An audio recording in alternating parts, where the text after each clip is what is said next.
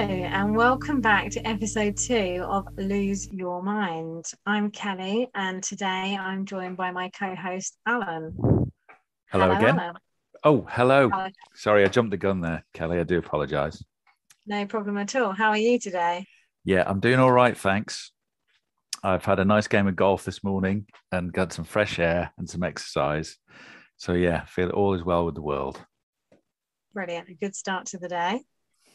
Well, if it's okay with you, I'm going to ask you a few questions about yourself and your journey with mindfulness, if you're happy to oblige. That would be brilliant. Yeah, looking forward. Thanks for having me. Excellent. You're welcome. So starting off then, Alan, tell us a bit about yourself. Who are you and how you got into mindfulness and meditation? Gosh, so I'm Alan and I am 53 years old and I come originally from the northwest of England, but I live now in Worcestershire. And I've been practicing mindfulness for, I want to say, about 8 or 9 years now. And I've been a mindfulness teacher for 4 years, just coming up to 4 years. So, how did I start? Did you ask? I'm sorry. Yes, I did. Yeah. So how did you get into mindfulness and How did meditation? I? Okay. Well, it started. We were living in Canada at the time, my wife and and I was in a job that I always really wanted. Okay. So I was working for Cadbury, the global company Cadbury over in Canada. And I had a job. I was a customer service director, and I'd wanted this job for ages. And when I got it, I realized it was probably too big for me. I had a really big team. And it was just at the time when the company had just been through a lot of changes. We had lots of stock problems, customers screaming at me, sales screaming at me. And I just let it all get on top of me, really. And I didn't look after myself very well. So I started to not sleep, which was the start of the problem. So I remember it very well. One Monday morning, I should say, waking up 2 o'clock in the morning, bolt upright in a flat panic about the following day and the things I had to do. And it just sort of rolled from there, really. And once I got into that spiral, I just started to feel a bit blue and down. And long story short, I Googled it as to what I could do about it. And I came across mindful meditation.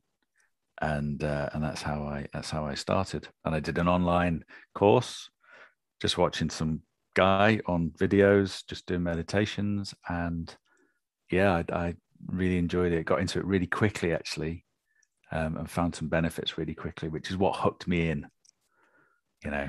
Yeah. Oh, that's nice to hear. I mean, I think a lot of people can probably relate to what you're saying there about being under a lot of pressure in a high-powered job and then struggling with sleep and all things like that. I know I've certainly been there. Did you notice the difference straight away, or did it take you a while to realize the benefits of the mindfulness and meditation? I would say it sort of gathered momentum over time. So I found very quickly that it didn't solve my sleep straight away, but it solved a lot of my daily calmness. So I remember the feeling of going into work and having much more mental clarity. So I just felt like the world had slowed down a bit, rather than it kind of rushing past me. I just thought, actually, it's just slowed down and given me that little bit of time to think, and also just make more rational decisions. I remember at the time, it was quite a high octane macho environment as well. And it felt like if you weren't running around with your hair on fire and shouting at people and swearing a lot, it felt like you weren't doing your job. And I suddenly thought, well, actually, no, I don't feel like I need to do that. I feel like I can be calm. And that calmness rubs off on others as well. And I saw that in others, that they started to be a lot happier around me, particularly at work and at home as well, I think. So yeah, but it gathers pace, I think, but you do get something quite quickly. Yeah, and do you feel by seeing that sort of ripple effect, that calmness in others around you, was part of the reason and part of the passion that led you into actually teaching mindfulness and meditation yourself? Well, I never really thought about it until it was my yoga teacher. I got into yoga. So this after we came back to the UK. So this was probably 2 years later. I'd been into mindfulness for a couple of years, came back home to the UK, got into yoga. And then my yoga teacher said, we were just talking about mindfulness one day. And he said, have you ever thought about teaching others? As it turned out, he was running a course. So he said, why don't you enroll? So I was like, oh, I know. It's a bit of a sales pitch. But I just thought, well, actually, why not? Um, and so I went on this teacher training course, same one as you, Kelly, Mindfulness Now, which we obviously highly recommend. We And do. uh, indeed, and I loved it. It was just that it was the most fun training course I've ever been on. I don't know about you, because you just sit basically around and meditate the whole time, and you just come out of there feeling, on cloud nine. And then I started practicing at work, and just ran free drop-in sessions for people. And yeah, so that's how it all started. And I do get a real pleasure out of seeing others get benefit from it. Otherwise, I wouldn't do it, to be honest. No, and I think that's a really huge part of what makes you really authentic in your practice and people wanting to come and learn from you, because if you believe in something, people feel that, don't they? Yeah, I totally agree. I mean, it was the first time in my adult life that I'd found something that I actually thought, I think I'm actually quite good at this, and I do feel really good about it. And then somebody said to me one day, you should make this is your vocation, this is your calling. And I thought, yeah, okay then. And it's just nice to hear somebody else say that. So it's not just, a story you're telling yourself in your own head, and trying to con yourself into thinking you're good at something when you're not. But yeah, no, it seems to work out. I still enjoy it, um, Brilliant. and use it in all aspects of my job now, if I can call it that, which I'm sure we'll go into. So We will. Just quickly coming back to something you said there, actually, yeah, Alan. With saying how you felt with someone else saying to you that you were good at that and you felt that this is what you're meant to do, your calling. I too, as you know, had a similar sort of experience, but that self-belief, I don't know about you, but people struggle with that, don't they? People struggle with belief in themselves all the time.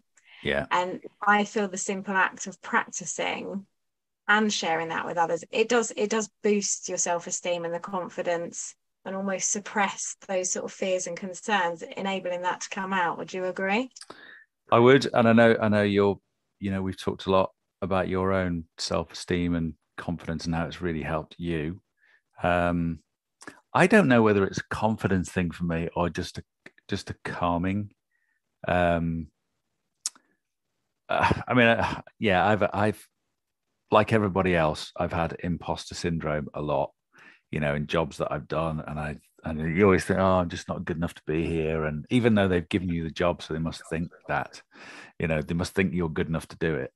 Um, but it's not so much the confidence, although there is something in that for me, but it's more about calming me down and putting things into perspective. And maybe the two things just kind of overlap, really, because you can get yourself in a tears, can't you, by things seeming bigger than they are, if that makes sense. Yeah, no, definitely. Yeah, and then when you see the reality of what's happening, it sometimes just makes it all easier somehow. But yeah, And when you think about mindfulness in itself, what does that mean to you? that's a that's a great question. I should have an answer right off the bat, but I think it tends to mean different things at different times to me, and I think things change as you go through different moods and stages. I think it means having the quietness of mind to be able to be calm and see the reality of any given situation. I like that. Yeah, Yeah. I would agree. Yeah, I Better I write that see that. down before I forget it. But No, that's very good. But it's so beneficial, isn't it, to most people, which has led you to teaching. yeah, And tell us a bit about what you teach and what you offer to others. What do you cover in your own company, Alan? I so I got two businesses now. That sounds so very grand. I never thought I'd ever say that. So one is just a private practice, which has been developing over the last 2 or 3 years since I gave up my full-time job at Cadbury. And I reached that, midlife stage. I think, right, now's the time, or I'm never going to do it. So, which is a mindfulness based and also hypnotherapy based. So I'm a hypnotherapist, although I don't do an awful lot of hypnotherapy at the moment. And that's just the way it's been through COVID, really. So I do mindfulness one on one coaching. So using mindfulness to help people get over any problem, most psychological problems. Because I think mindfulness is very helpful for an awful lot of things. And then I do group classes, and I also run retreat days as well. And also occasionally I do run different courses which are mindfulness based usually. So it doesn't have to be necessarily be about mindfulness, but say it's about resilience, or it's about how you form, good habits and get rid of bad habits, and try and give that a mindfulness angle, because I think the mindfulness is so valuable at getting people to check in on themselves with the self-awareness of the kind of things that they really want to be doing, and getting in touch with themselves and what they want. So there's that, and then I co-own a company with an old colleague of mine, and we both had our mental health issues. Like I mentioned before, he's had similar things, and we set up a company to do some mental health resilience training in companies like the ones we used to work in. So that's kicked off this year, and that's going quite well. So, and there's a mindfulness segment to that which I run. So I like doing that. So I've got mindfulness running through everything I do, really. That's brilliant, because there's a huge need for things like that personally and in companies worldwide, isn't there? So the fact that there Yeah. are more resources and more people out there offering these services can only be but nothing but beneficial, I would think. Yeah, there's a huge demand for it. It's the I think, as you know, the problems are connecting what we supply to what people actually think they need. If that makes sense. I think there's an Yeah, awful lot of it people does. that do need it, but they don't know they need it, or haven't even thought of it. So, the marketing can be quite tricky. Anyway, that's that's It is. that's all. That's a subject for another day, probably. But yeah, no, you're right. There's so much need for it. And the other thing is, with companies, they know they need to look after the people, but putting the money up front for it is another matter, because everybody's under pressure right now. Yeah. I know it is a shame. It is getting that message out there to people. And like you say, some people don't think they need it, but they may want it. And I think as well, quite a lot of the time, people quite like being under pressure as a sort of a safety mechanism. They like having things to do. They Yeah, think that's the way to keep going. That's the way that things should be. But really, when you do actually start slowing down and just taking in the day by day, which opens up a world of opportunity, it is quite a scary thing, change, isn't it? It's the change I think that people fear. that is, yeah, that's so bang on, because I mean, so when in the hypnotherapy I do, it's all about a change of state, and it's the same with mindfulness. You're trying to change a state, and with hypnotherapy, it's usually a bit more extreme. You've gone from a position of anxiety to wanting to be full of confidence, and actually, people hang on to their anxiety because it serves them in some way. So if somebody's got a social anxiety, they don't want to go out and socialize. It's a protection mechanism, Yeah, and they're exactly. terrified of changing, you know. I know So it's such a strange thing, isn't it, really? Because in a natural tragedy, if there was a fire in a building, whoever is facing that situation, they would naturally come back to the present moment so they could act in their best interest. Everything else usually would go. So they're focused in that situation, which is what our bodies tell us to do. But we let ourselves get so clouded up. But the the slowing down is where the answers are. So it is a shame, like you say, just getting that message out there.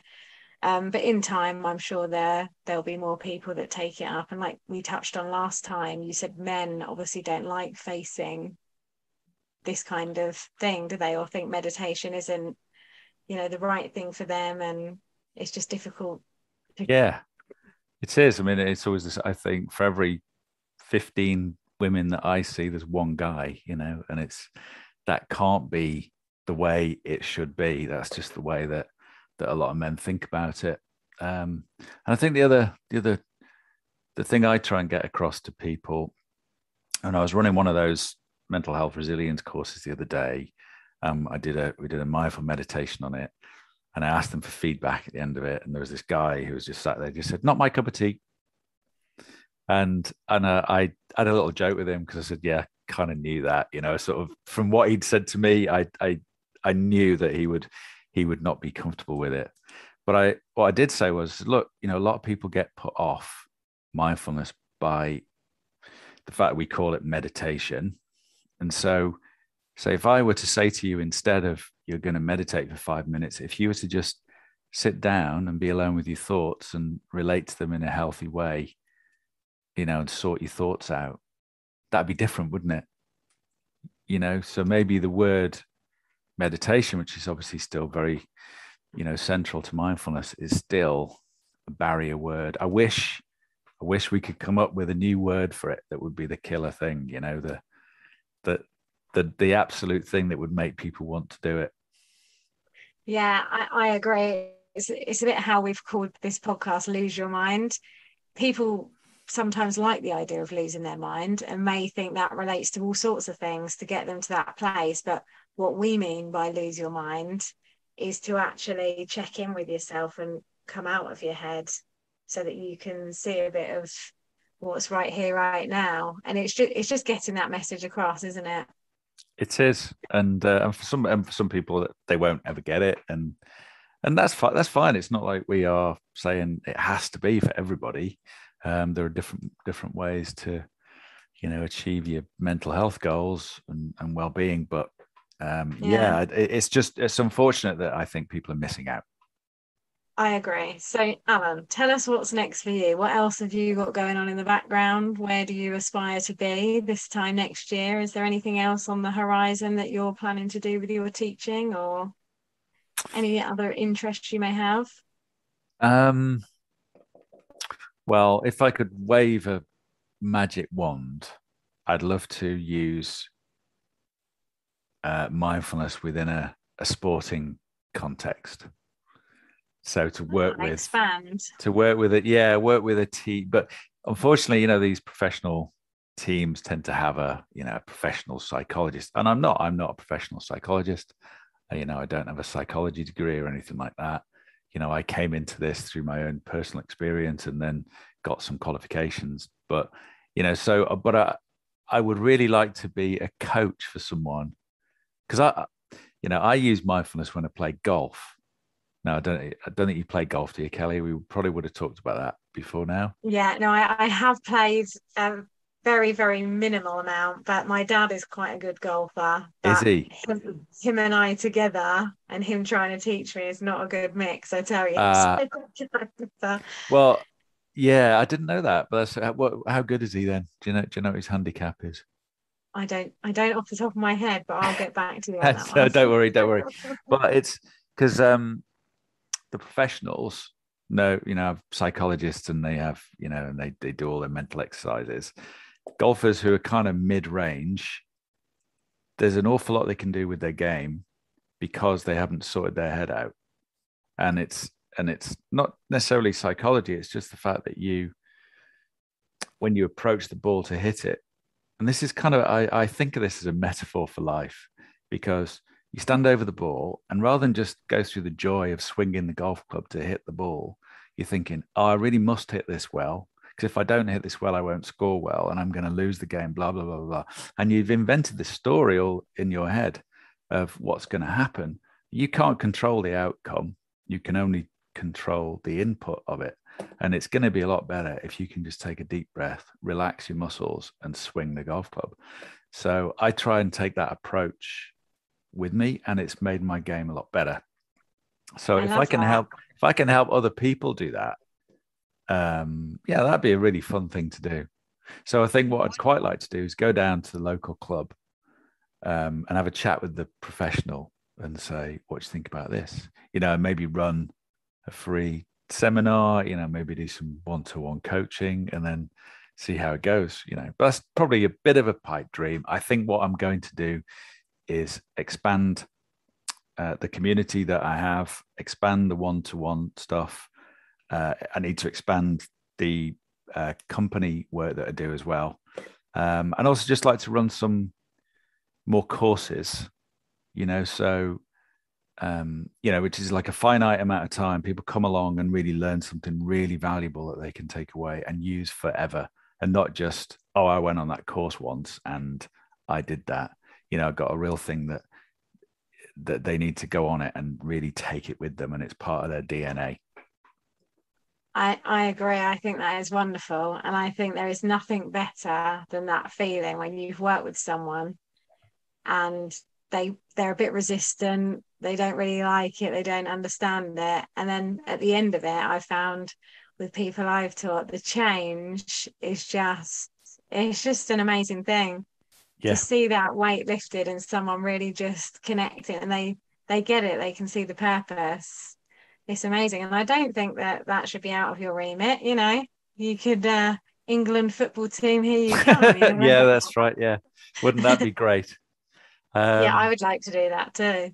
yeah, it would be fun, wouldn't it? And yeah, I mean, it's tremendously satisfying to just see a team performing or an individual at their very best because they've managed to just knock over all the barriers that are getting in their way mentally, which, like I said, that's why I think it's a good metaphor for life as well, because life's like that.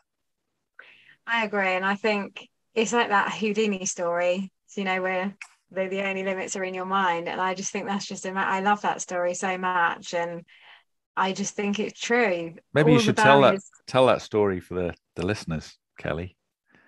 Okay, I'll try and remember it the best I can. No Or pressure on the or we spot. can leave a link to it at the bottom of this, Yes, whichever way we'll you get want a to do link it. to it. Well, I'll give you a quick run through. So Houdini, the Grandmaster magician, as everyone knows, is in a village of a local prison. This, don't quote me on accuracy, anyone for listening, but this is a rough idea. And he goes to the local village, and there's the prison, and he challenges everyone that he can break out of the jail cell in about a minute's time, um, using his belt, and he can get out of anything possible. So they say, okay, he's taken into the cell.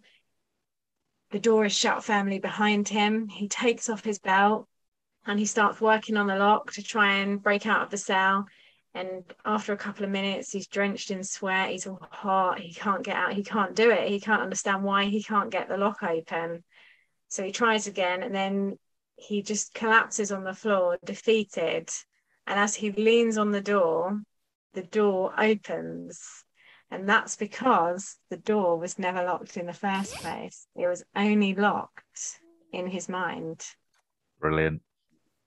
And we do that all the time, don't we? We We put do. restrictions on ourselves in our minds. So we need to lose our minds. And, Excellent. and mindfulness and meditation can get us there. It can indeed gets us out of our minds. You're I right. agree. Yeah, Well, we just invent stuff, don't we? That gets in our way. we do. We do. But I'm sure over the coming weeks or months, you and I will be sharing more bits and pieces and things that we learn and know work very well. We will, won't we? We got a lot. We got a lot to Well, teach. we have, and a lot to get out there. So that is our mission. It is But indeed. thank you, Alan, for today and You're very taking this welcome. time to share a bit about yourself and how powerful mindfulness has been for you. And we'll we'll be back again soon. Absolutely. We will be back again soon. So stay tuned for Lose Your Mind. Thank you, And everybody. thank you for Thank you, Kelly. listening. Thank Bye. you. You Bye too. bye. Bye.